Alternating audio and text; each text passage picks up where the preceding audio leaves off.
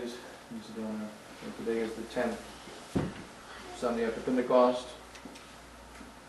We'll be back here in Ridgefield and Danbury. And back from a trip to short last Sunday was in visiting Dublin and Glasgow. We're trying to get priests to help us put together the apostolate in Europe. And so there's another priest who is going to be helping us, and hopefully will pay a visit here to America. Father Iglesias, a Spanish priest who was ordained in the Novus Ordo and then was conditionally reordained by Bishop Williamson a couple of weeks ago. And then seems very strong, and so hopefully will be paying a visit to us in the next couple of months. And then also another priest who is still deciding, two other priests still deciding as to what they will do as far as, they want to stand up against the liberalism in society, and hoping soon to be able to stand up and take care of people, particularly in Germany and in England and Denmark and in Belgium. And so also in Australia, the priest has joined us who is going to be helping us. A priest also is conditionally reordained who was a priest for the Novus Ordo, and who is going to be helping some of our people there, at least in the beginning, in limited capacity, and then hopefully later on more so. So more priests are slowly joining the resistance movement. We're just asking for more priests to be in the movement in such a way as to help with the apostolate, that is, with the traveling and with the missionary side of this resistance, which is necessary as it was back in the 70s. We need priests that are going on the circuit as we used to do in the old days. Now many of the priests, as they are willing to stand up against the liberalism or modernism of the society, are yet less willing to participate in the circuit and participate in the missionary side. And so there's hopefully more priests will join us in that side of the mission. The epistle for this 10th Sunday after Pentecost is taken from the first letter of St. Paul to Corinthians, chapter 12. Brethren, you know that when you were Gentiles, you went to dumb idols according as you were led. Wherefore I give you to understand that no one speaking in the Spirit of God says anathema to Jesus. And no one can say Jesus is Lord except in the Holy Ghost. Now there are varieties of gifts, but the same Spirit. There are varieties of ministries, but the same Lord. There are varieties of workings, but the same God, who works all things in all. Now the manifestation of the Spirit is given to everyone for profit. To one through the Spirit is given the utterance of wisdom, to another the utterance of knowledge, according to the same Spirit, to another faith in the same Spirit, to another the gift of healing in the one Spirit, to another the working of miracles, to another prophecy, to another the distinguishing of spirits, to another various kinds of tongues, to another interpretation of tongues. But all these things are the work of one and the same Spirit, who allots to everyone according to His will. And then the Gospel, saying that according to St. Luke, chapter 18. At that time Jesus spoke this parable to some who trusted in themselves as being just, and despised others. 2 men went up into the temple to pray, the one a Pharisee, the other a publican. The Pharisee stood and began to pray thus within himself, O God, I thank you that I am not like the rest of men, robbers, dishonest, adulterers, or even like this publican. I fast twice a week. I pay tithes of all that I possess. But the publican, standing afar off, would not so much as lift up his ears to heaven, but kept striking his breast, saying, O God, be merciful to me, a sinner. I tell you, this man went back to his home justified rather than the other. For everyone who exalts himself shall be humbled, and he who humbles himself shall be exalted. Thus far the words of today's Holy Gospel.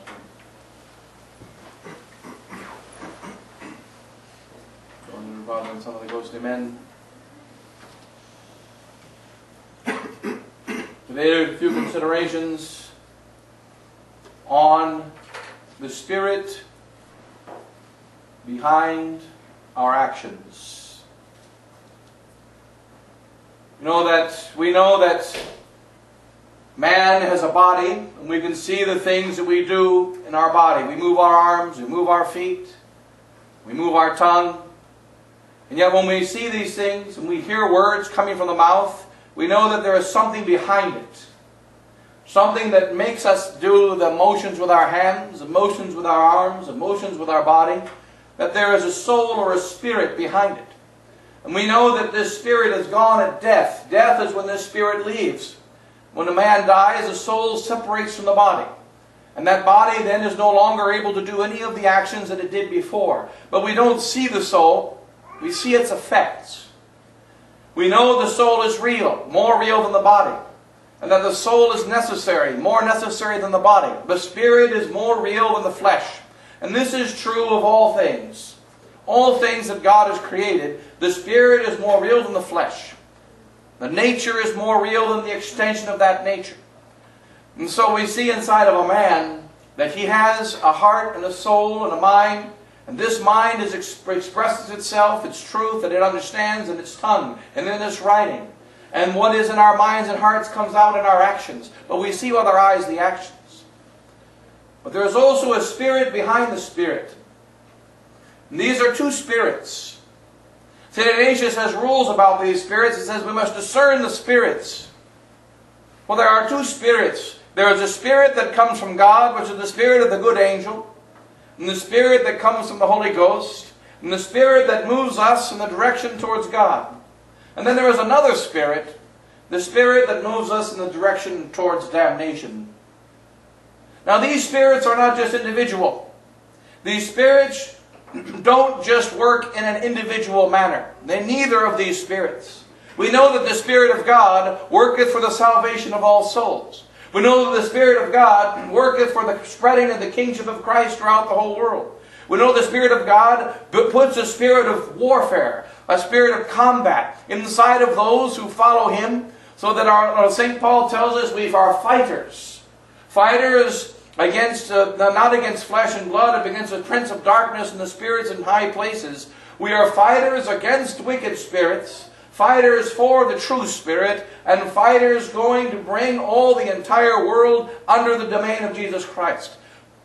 So there is a spirit inside of me, my soul, but there is a spirit behind the spirit. And in the Gospel and Epistle today, we see fools. Fools. Two fools. One fool who is a follower of the devil. Another fool who is a follower of God. The fool that is a follower of the devil, he is like most modern fools. And he is one who says, who thinks he stands, let him take heed lest he fall. That is the man that believes he stands on his own feet. That's the principle of America. The principle of self-sufficiency. The principle that we are all able to stand on our own feet and we don't need the help of anyone else. The principle of the modern world. That a man is independent and a man doesn't need another man. And a man doesn't need a government. And a man doesn't need a God. And a man doesn't need nature. And man doesn't need anything outside of himself. That you are your own man. And this is the foolishness of the wicked. That is, the small wicked. The great wicked do not fall for this foolishness. But the lower levels of the wicked, they fall for this foolishness. That a man can stand on his own 2 feet and has confidence in himself. And then there is the foolishness of the man that follows God. And he is the Pharisee that prays in the church in the gospel today. O Lord, I thank Thee that I am not like the rest of men. He has the same problem. He is not different than the wicked man. St. Augustine says, should he not say, I am not like most of men? That there are many men worse than me? But the Pharisee is so wicked that he doesn't even say that, says St. Augustine. The Pharisee says, I am not like the rest of men, which means there is no man on earth that is like unto me. And he considers his own goodness, which he believes is standing upon himself. In fact, the selfish average sinner and this selfish so-called saint, they are sons of the devil. And they are not different one from another.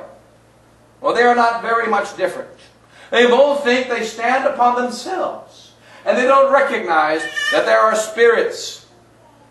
that there are angels, and that there are billions of angels, and that these angels move in this world. And some of these angels move towards God, and others of these angels move towards hell. And both of these angels are warriors, and both of these angels work in cohort with other angels. And both of them work in an ordered manner towards a real goal, which is to spread the kingdom of Christ, or to spread the kingdom of Satan, to prepare for the coming of Christ, who is going to come to judge the living of the world, or to prepare for the coming of the Antichrist.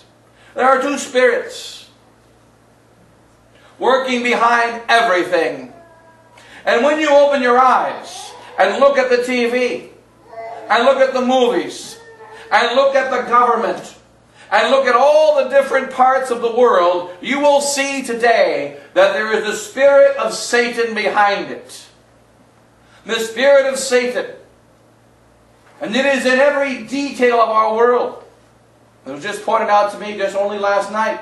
One of the many examples of this. You see Walt Disney. And Walt Disney's handwriting, when he writes out Walt Disney, you find in the writing of Walt Disney 6 and 6 and 6. 666. And you find also in Walt Disney, in The Lion King, for instance, when you have when the lion is laying on top, it says sex across the screen. In Aladdin, they tell the good teenagers, take off your clothes. And the little, so you can hear it in perfect English, said low voice by the idiot voice behind but in any case, so many other examples. That when you look under the innocence of Walt Disney, and you look in the news, and you look in the world around us, there is a spirit behind the spirits. There is a spirit behind what is going on, and it is a preparation.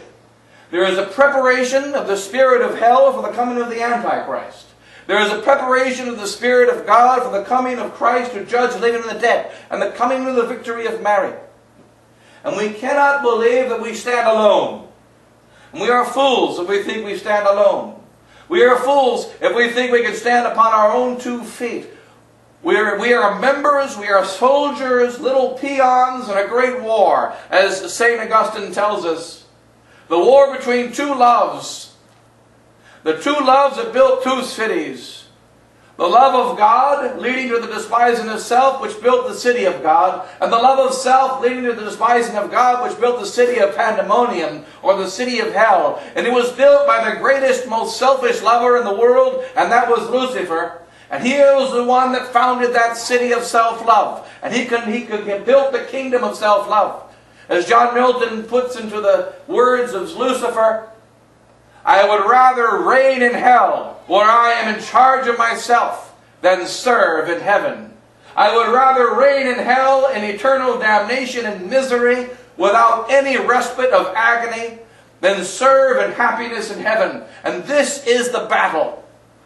And those who want to reign for themselves, they cannot reign as Lucifer reigns. The only way to do it is to put themselves under his dominion. And we find this is happening everywhere in the world today, whether it be the movie actors, or whether it be the men in government, or whether it be any of the important and wealthy men throughout the world. Each of them at the highest levels always puts themselves directly under the satanic spirit. They know what they are doing. And at the lower levels, they are little pawns, little peons in the game between heaven and hell, and the war between heaven and hell. And right now, hell rules throughout the entirety of the world. And we are getting closer and closer to the arrival of the Antichrist. We're getting closer and closer to the complete victory of the devil. And this victory will never come, because the Blessed Virgin Mary will destroy him. And he knows that he shall be destroyed. And he knows that his time is coming to an end. And therefore there is an increase of wickedness in our times. Because the devil knows that his time is running out. He knows that he is defeated. But therefore he is still pushing and pushing and pushing in order to spread his kingdom. And we cannot think in foolish ways as modern man. Cannot think that things are getting better. They are not getting better. Remember the warning of our Lord Jesus Christ. That he said, in these times they will say, peace, peace.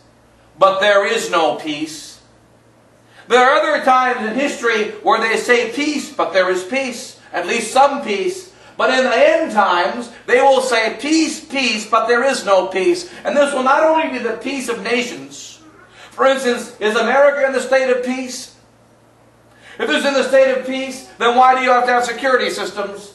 If it's in the state of peace, then why are you afraid to go to the Bronx? If it's in the state of peace, then why are there millions and millions of babies being killed every day? And don't limit yourself to those that are aborted in abortion clinics. That's only a small percentage of the babies that are killed.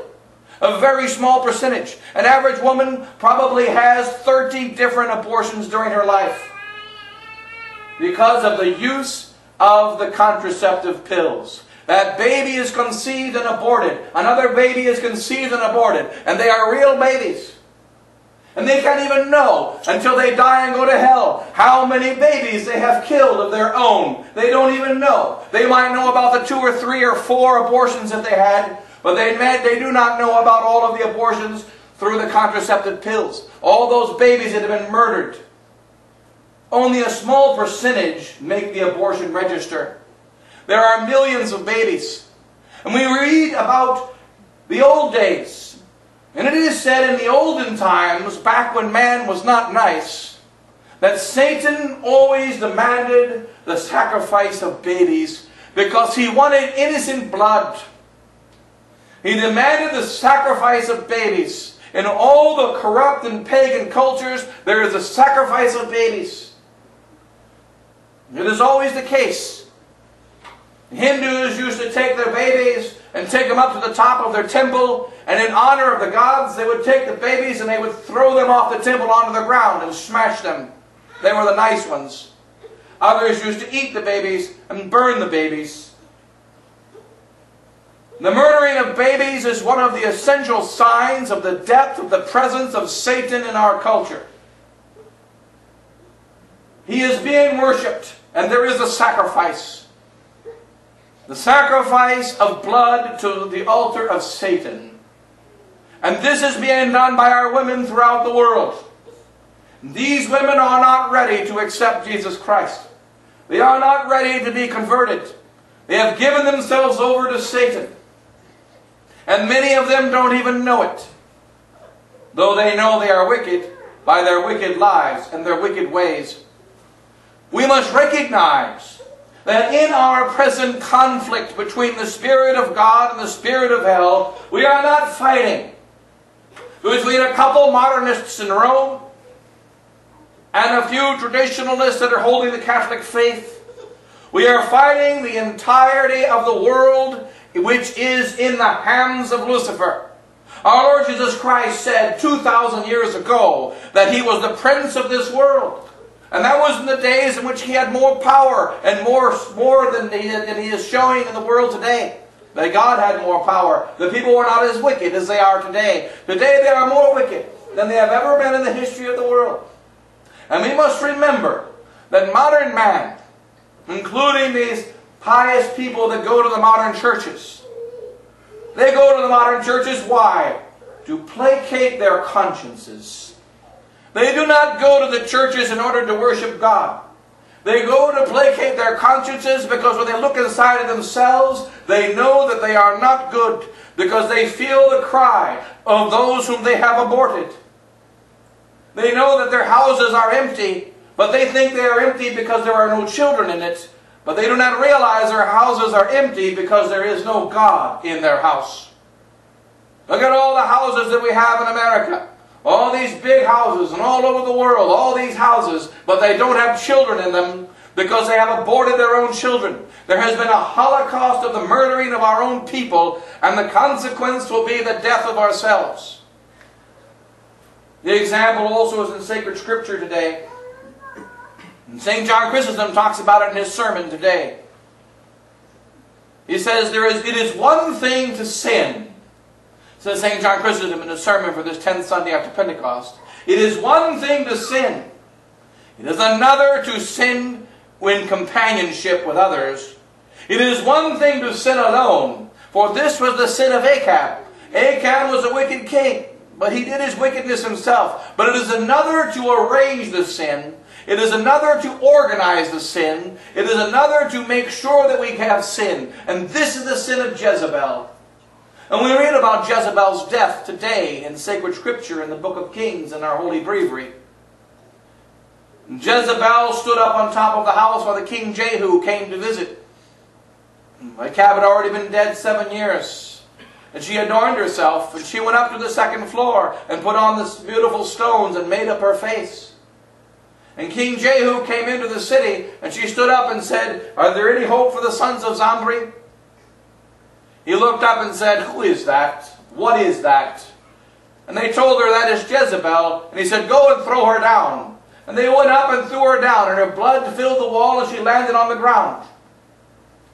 And then he went to eat his dinner. And Jehu was eating his dinner, and he said, "You know, go and bury that woman, that wicked woman, because she was the daughter of a king, and therefore you should at least bury her." And so they went out. This is only maybe 40 minutes or an hour later. And they went out, and they said, "We cannot find her body, for only her skull, her hands, and her feet remain, but the rest is gone." And they went back to Jehu, and Jehu said, "Yes, it is the word of God. For God spoke to her and said to the prophet Elias, that the dog shall lick up her blood, and she shall be dragged into the field of Jezreel." And the Jezreel means there will be blood.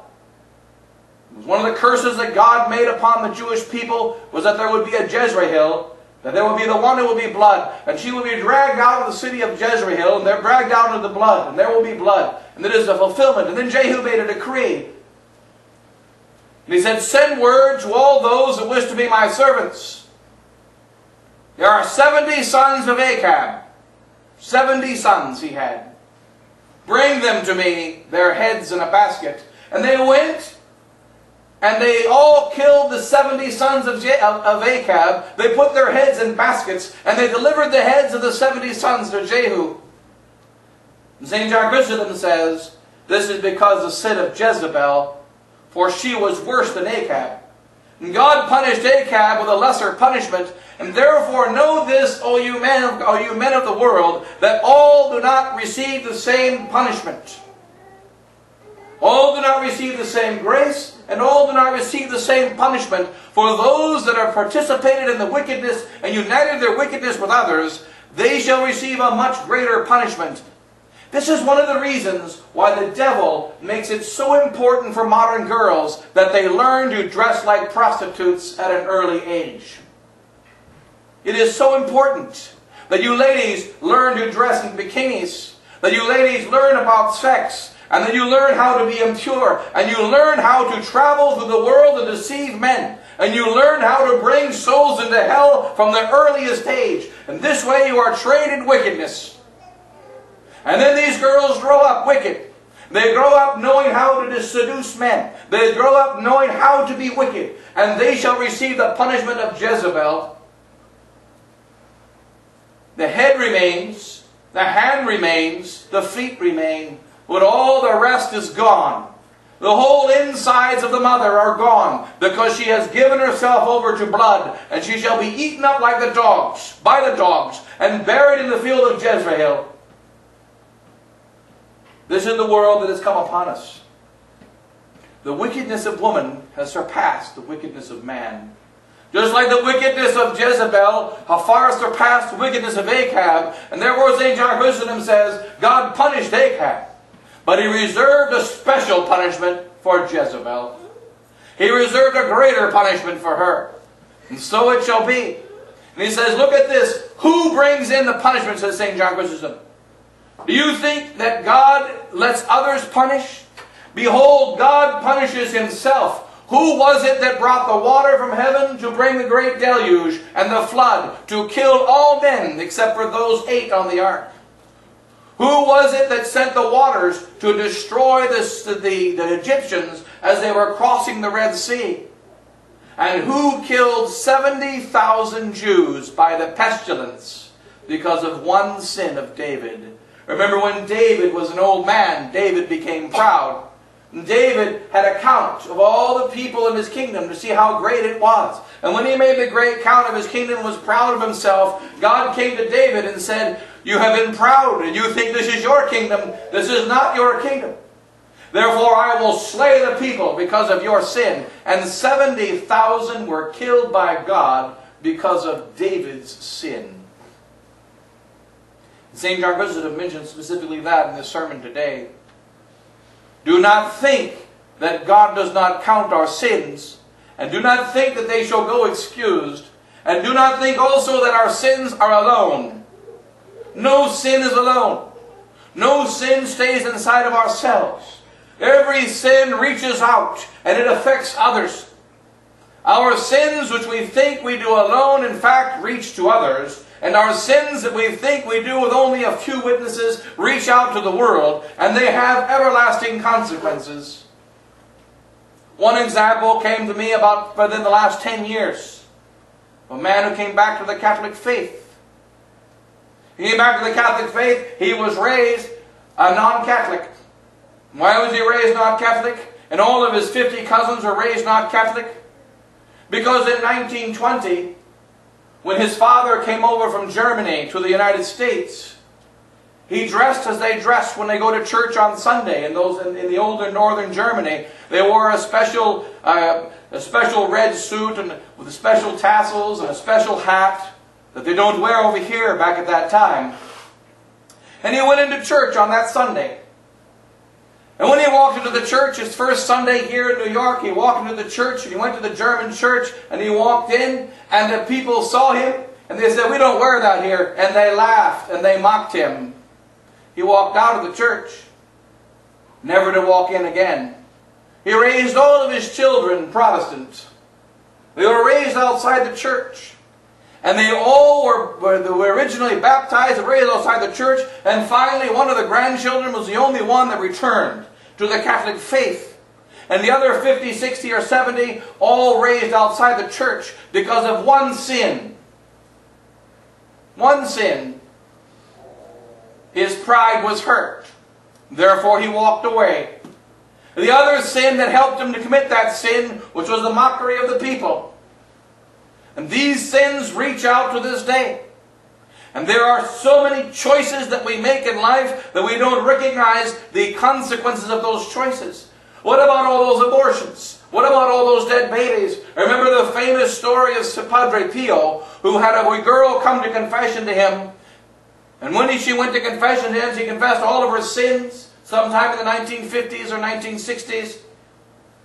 And she said to him, he said to her, "Did you remember all your sins?" He says, "I think I did." "No, you didn't, because when you were a very young girl, you conceived a baby too early. And you were embarrassed when you got married. Therefore you aborted that baby." "Did he tell you about that baby?" says Padre Pio to the lady. "It was going to be a boy. The boy was going to become a priest. The priest was going to be a bishop. The bishop was going to be a cardinal. That cardinal was going to be elected pope. That pope was going to reform the Catholic Church. He was never born." And this is only one abortion that we know of because of the saints. There are millions and millions of others. Our sins are not alone.